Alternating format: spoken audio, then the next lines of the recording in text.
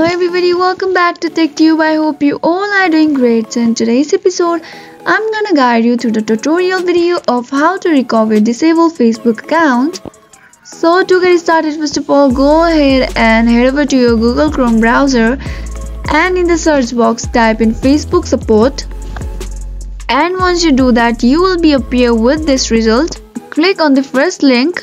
Now go ahead and click on account settings, and in the was this helpful section click on no, and as you can see the option can you share more right there about your account and report it to the Facebook, and it will successfully help you recover your Facebook account in a few days. You will get the verification code on your Gmail.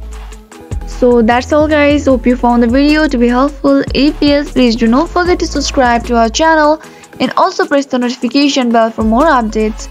See you again in next video. Goodbye till then.